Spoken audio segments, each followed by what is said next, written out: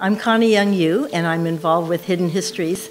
And all my life I've had hidden histories and stories to tell because my grandfather came to San Jose at the age of 11 in 1881.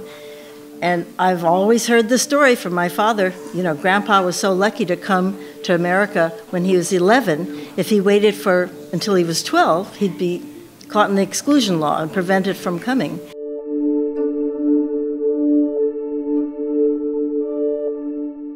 Japantown, of course, is like a little city now. And there's a great big development going up right on the site of what was once Heinlenville, Chinatown. And a building is right on top of the most sacred spot, the temple.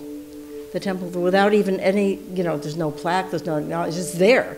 And there's just one area that will be a park, and that's the last thing that's going up. If there was no Heinlenville, if the Chinese really were chased out permanently because of the fire, the deliberate arson fire at the site of what is now the Fairmont Hotel, San Jose would be one of the places like Tacoma where they drove out the Chinese. It's a blight on their history. Like, what kind of people did that? The people that are now descendants of the mayors and the councilmen who encouraged it. And actually, we know that the city government was cheered when Chinatown burned down. But because there was a man like Heinlein and there are Chinese community leaders who refused to leave, and they fought to stay, and they overcame. And it became a story that we are very proud of.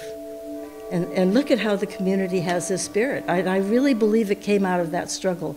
The fact that, you had immigrants, the Filipino community, the Chinese community, the Japanese community, the Italian community, the Portuguese, and later the Vietnamese people. They kind of look at this area, this is really international. This is really,